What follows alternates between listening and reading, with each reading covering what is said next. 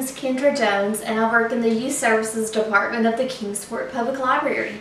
Well, today I want to welcome you to Scary Sweets.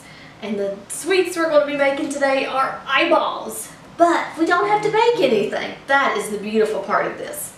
All we're going to need is Oreos. You don't have to use Oreos, but you're going to need something that has that white filling inside it. We're going to need frosting. You can use any color you want, but I have some leftover orange, so I'm going to use it. You're going to need a small tube of red gel, and it's much easier to buy it like this because you can get the fine details. And you're going to need your favorite candy. I'm going to use M&Ms so I can eat the leftovers.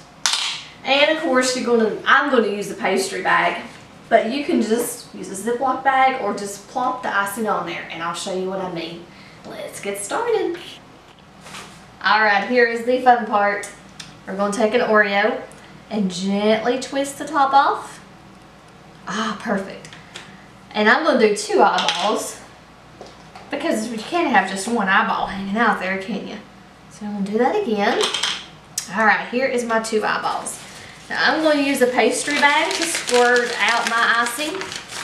But you can have fun with it and do whatever you want. You can just take a spoon and just squeeze a little bit on there.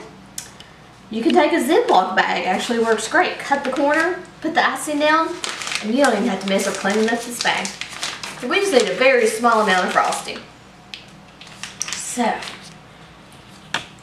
we are going to make a circle about big enough for your candy to go on. So, we're just going to squeeze it out.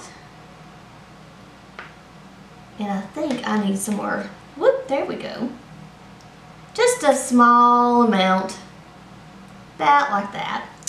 And we're going to get our other eyeball to match, so let's do that one. Just a little bit.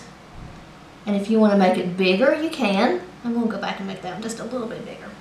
Alright, that's done already. Now, we'll make our eyes go like that. I'm going to put a green eyeball in here, right in the middle. And then if you see that it takes up all your icing, you can just go back and add a little more. So I want you to be able to see that this is our eyeball. Now to make them look the most like eyeballs, which is my favorite part, we're taking our red gel and we're going to make little veins come off of it. So there's one there, there's one there. He's a pretty red eyeball, isn't he? I don't think he got any sleep the night before. Now my gel is a little runny, but it's okay. And put one there. Well, they look pretty bloody for Halloween. And just in about 3 simple steps, you have made your own bloody eyeballs. I will let you enjoy.